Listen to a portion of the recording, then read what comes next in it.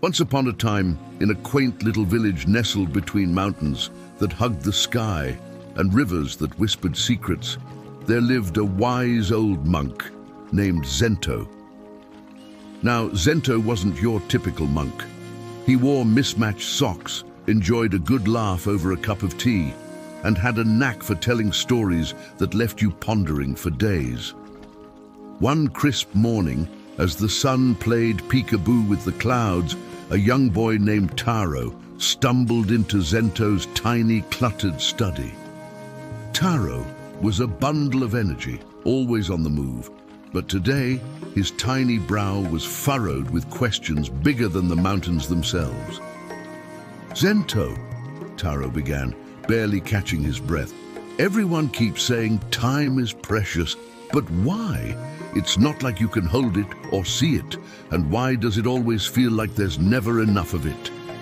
Zento chuckled, his eyes twinkling like the stars that blanketed the night sky. Instead of answering right away, he invited Taro to join him on a walk through the village. As they meandered through the cobblestone streets, Zento stopped by a stall selling hourglasses, picking up one with sand as blue as the summer sky.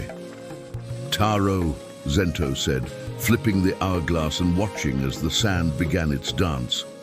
"Imagine this sand represents the time of your life. Each grain is a moment, slipping away, whether you notice it or not."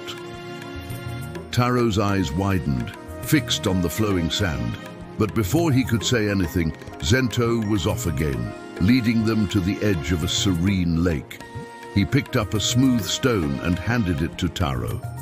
"Throw this into the lake," he instructed.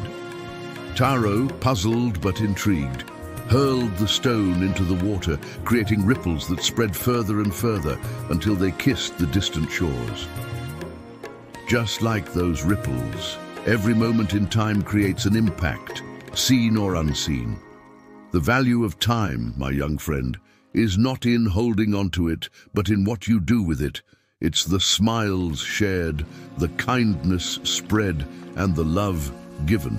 And sometimes, it's just in the beauty of watching ripples on a lake. Taro pondered this as they continued their walk, the sun now playing a symphony of colors as it prepared to bid the day farewell. "But Zento," Taro finally said, "how do we make sure we don't waste it?" Zento stopped, turning to face Taro with a gentle smile. "Ah, that's the secret, isn't it? It's about choosing to be present, to live fully in each grain of sand, and to appreciate the ripples we create. Time is the canvas, and we are the artists. What matters is the art we choose to create with it." As they made their way back, Taro looked up at the sky, now a masterpiece of hues, and felt a sense of peace. He understood now that the value of time wasn't in trying to capture it, but in living it fully, one precious moment at a time. And so, with mismatched socks and hearts full of laughter, the monk and the boy continued their journey, leaving behind ripples in the sands of time. Don't forget to like, share, and subscribe for more content like this.